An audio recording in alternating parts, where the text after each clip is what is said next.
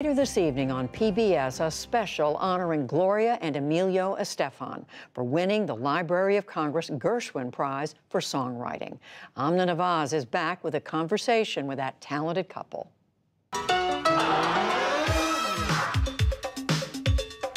That beat. It is instantly recognizable. Come on, shake your body, baby, do that conga. No, you can't control yourself any longer. 1, 2, 3, 4. Sounds from the 1980s that dominated radio and MTV, making Gloria Estefan and her band, the Miami Sound Machine, including her husband Emilio Estefan, one of the most popular musical acts of the time.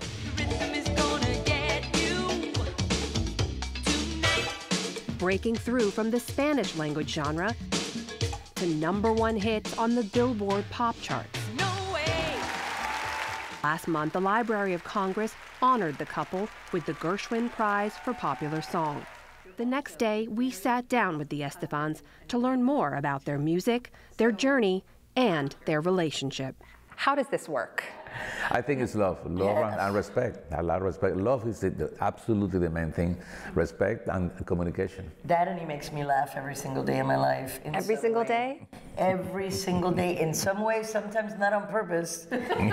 He makes me laugh. No, you know what it is? I think we're a balance. We're very different personality-wise, but when it comes to the things that are important in a good partnership, is we have the same values, morals. Our family come first, the priorities. We're on the same page. We rarely differ when it comes to business or music.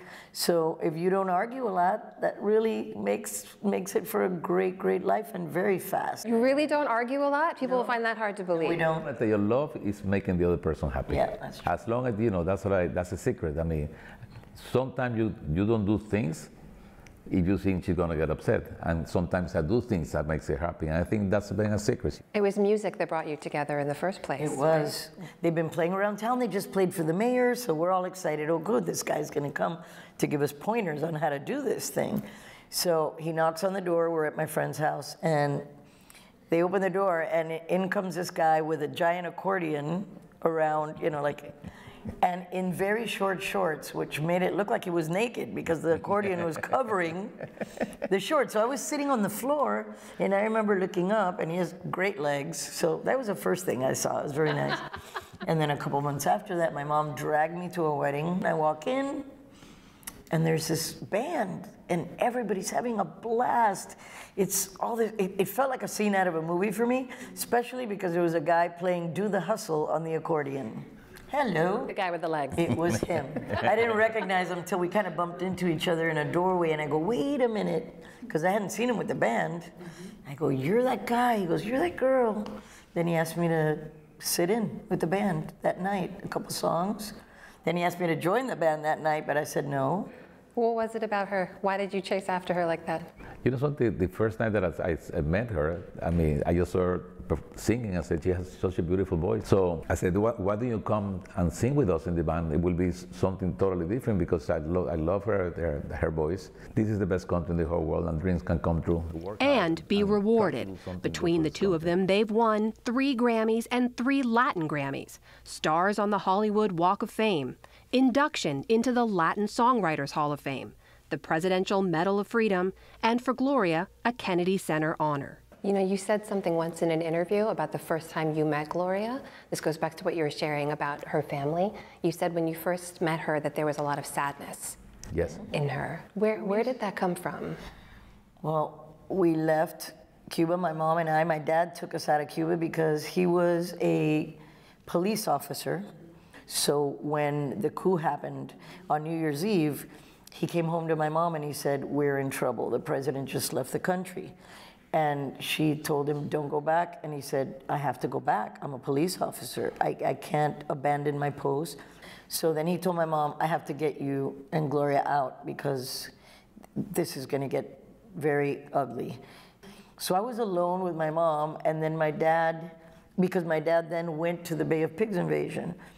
He was a political prisoner for 2 years. So for those 2 years, I started playing guitar and singing. I sang since I talk. It just came with me. So music was my catharsis. My mom would make me play for her friends, and I would like stare at the floor because I don't like being the center of attention. But when I sang, people would cry, and I'd say to my mom, "Why do you make me sing if people are going to cry?" You know? And she goes, "They're crying because you're moving them emotionally. It's not because they don't like what you're doing." You've now lived the majority of your lives here. Yes. You were a child when you first came. You were a teenager, right? But you said we still have an immigrant mentality. Yes, we do. What does that mean? He keeps the slippers that are in hotel rooms. He's got a stack of them like this. I go, "Why are you you never know." He still likes to buy on sale. We don't owe anything. So that kind of thing where you're always thinking, this could go away, this could go away. You have to be safe, you have to be careful. You still think this could all go away? Of course it could, and it can.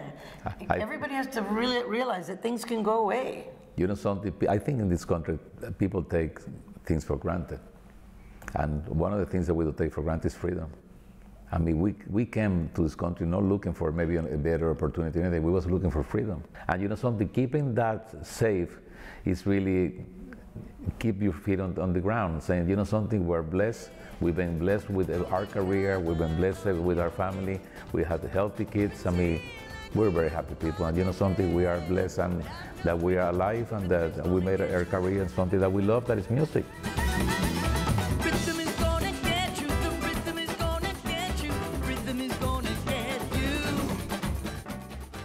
What a great interview. You can see tributes to the couple tonight, right here on PBS.